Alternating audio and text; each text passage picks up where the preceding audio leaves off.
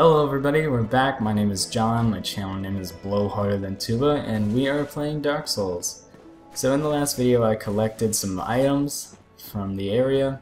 I didn't really explain what they all do, probably should have done that. But now we're gonna go to the next area, the first area with actual combat. So when we come over here, we get stairs up into a little sewer area. We get people throwing fire bombs at us. That will not be the only time we're hit with fire bombs. I got hit, that's pretty unfortunate. Usually I can avoid those. Oh god damn it. Solo boss. Oh come on man, really? Alright. So I know I said I was collecting items in the last video, but I'm gonna try to get that ring over there. And I'm gonna show you a jump. So Dark Souls does not have a dedicated jump button. You have to sprint and then let go of the sprint button and then press the sprint button again. Not hold it down, but press it. So it can get pretty complicated. And usually I die on the second jump back here. What? Where'd you come from?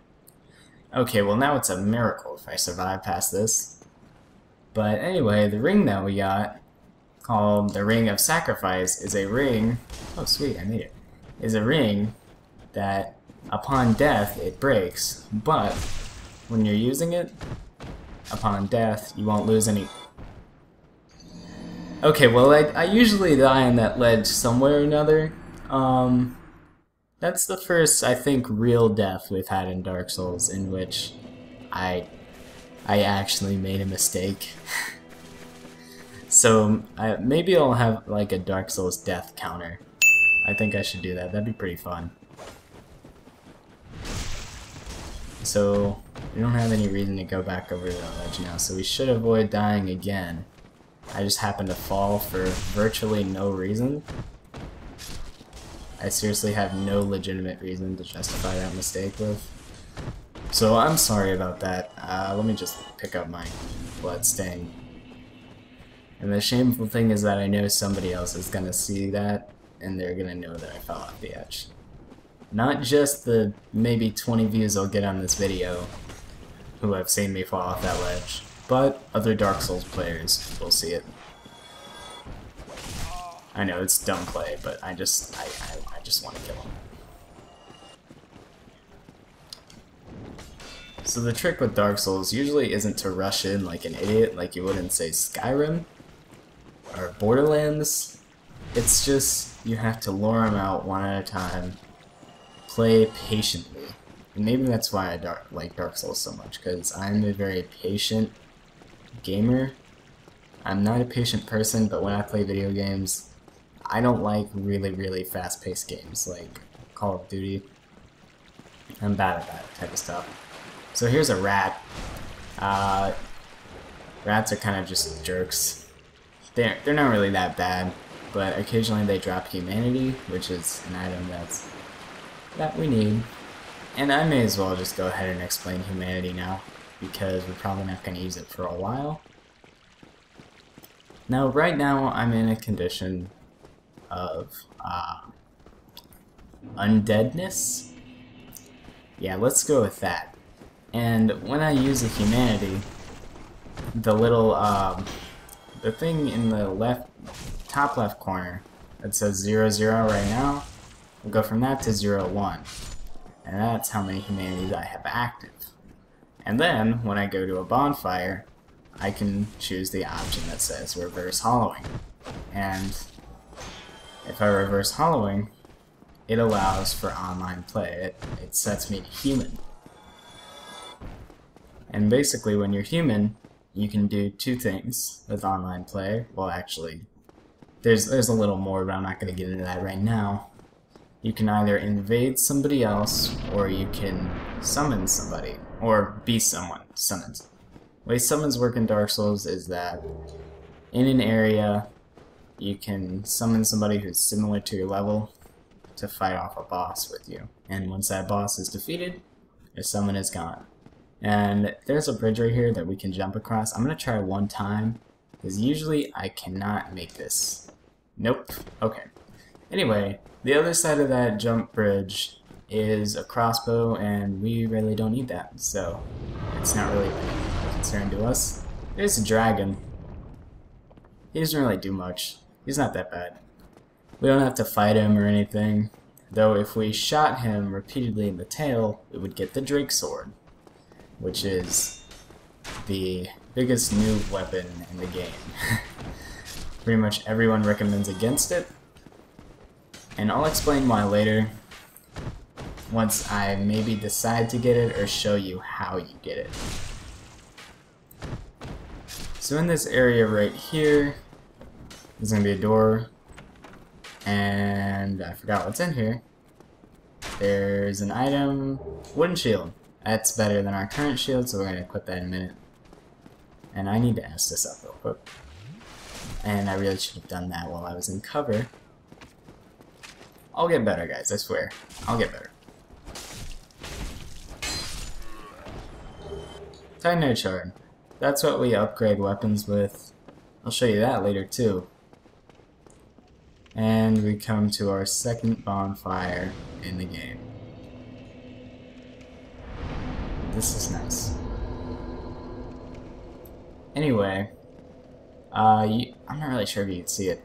See that ladder up there? Basically, when we continue to play the game,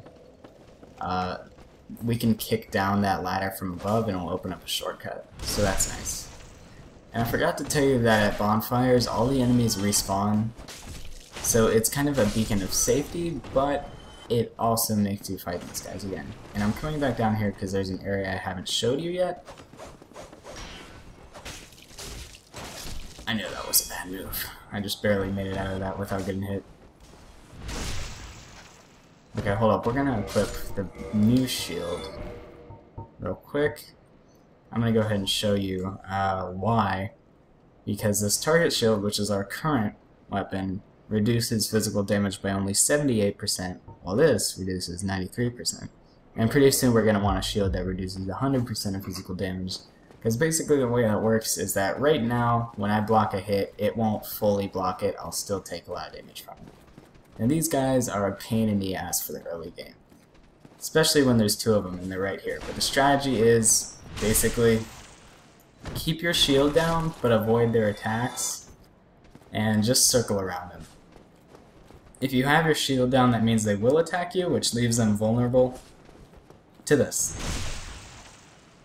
Backstabs are pretty hard to get down early in the game, but the gist is keep your shield down and aim for the back. Because when I kept trying to get backstabs in the early game, I never understood that you had to keep your shield down. So over here, we have completely unsuspicious looking boxes. Oh no! It's an enemy, it's an ambush, ah! Okay. Well, we got him, and that message right there probably says, beware of, yeah. I was expecting ambush. This guy is a merchant. He's really creepy, so we're just going to talk to him. Also, let's read this message real quick. Boss ahead. Ha ha ha. For some reason, they always advocate killing him, which is something that we're going to do later, and I'll tell you why, but... Well now, you seem to have your wits about you, hmm? Then you are a welcome customer.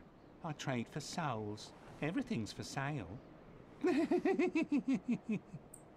Again, really creepy dude. Right now we're gonna want to buy two things. Hold up. We need a short bow and some arrows, as many as we can buy. And we'll maybe farm for some more souls so I can buy more. The reason that we're getting a short bow and arrows is because, not really for the range of damage, but because there's often groups of hollow, especially in the early game, that are all stuck together. And it really helps to lure them out one at a time, and you can do it by slightly walking towards them, but usually it's a better idea to attempt it with the short bow. So what we're gonna do right now is farm, and I am gonna speed this up because it'd be really boring to watch me do this. So yeah.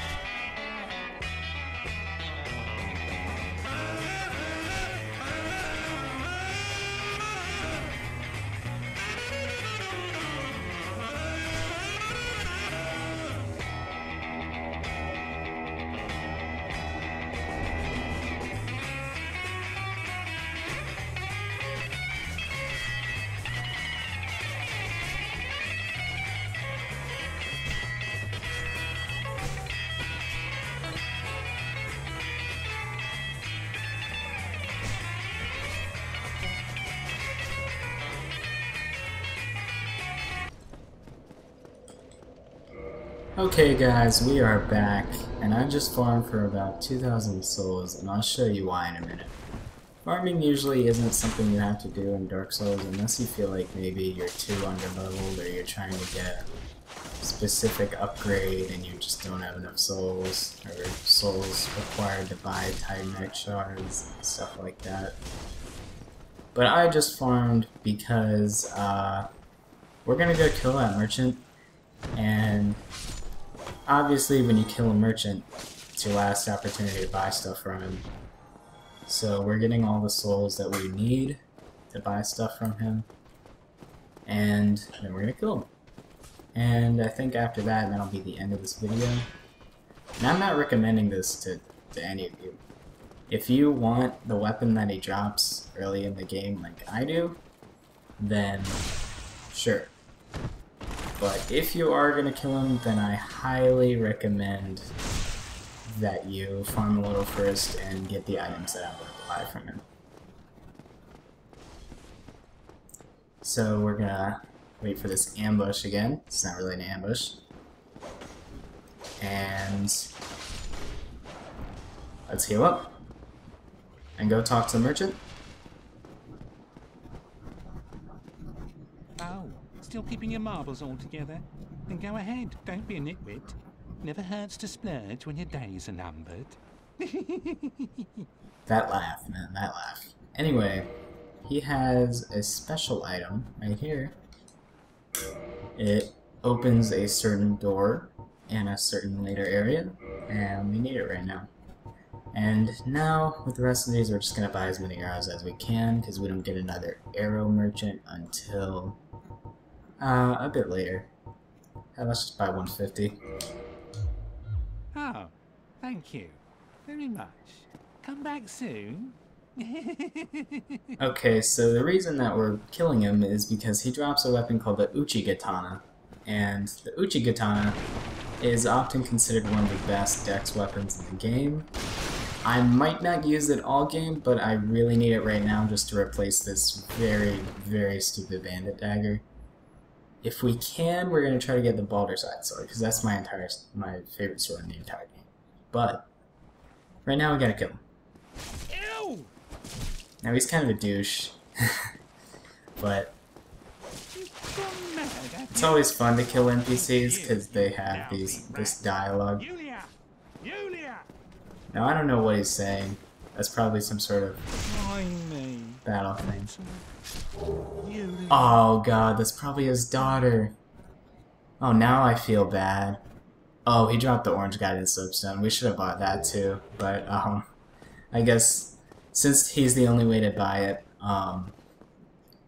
they just had it drop because that's pretty much an essential item, and that's what lets you leave messages.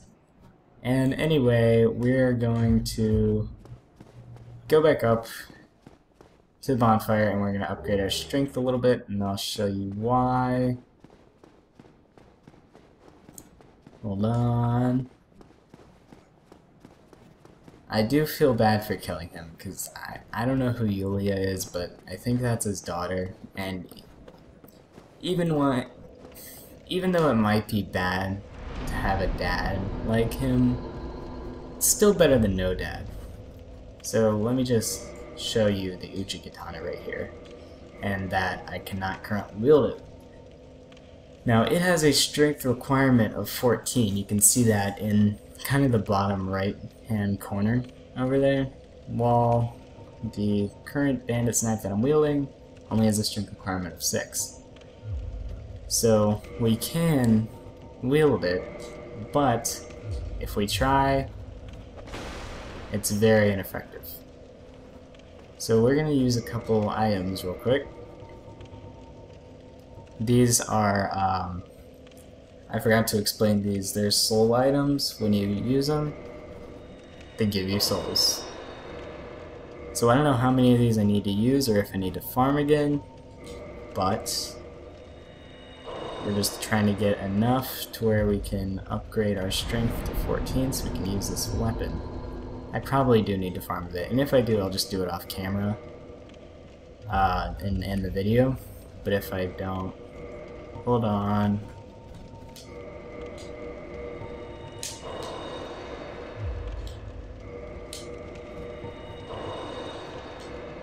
Soul of Blossom give 200 each. Large souls give 400. Just double. So I think this is enough for one more strength upgrade. Yes it is. So it looks like we're ending the video right now, and when I come back I will be wielding the Uchigatana and I'll show you how nice it is and why people use it all the time. Anyway, that's it for now. I will see you guys later. I love you. Don't forget to rate, comment, subscribe, all that jazz. And I will see you next time, in which we will conquer the rest of the Undead Burg. So I'll see you later.